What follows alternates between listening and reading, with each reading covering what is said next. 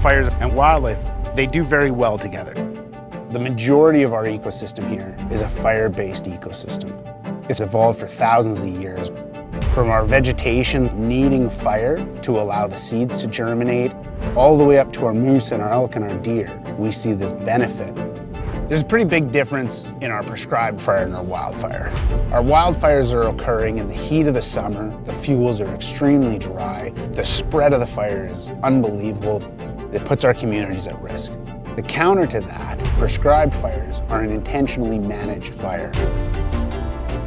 We come in and we take out these smaller ingrowing plants and we create this lower level of fuel-free ground.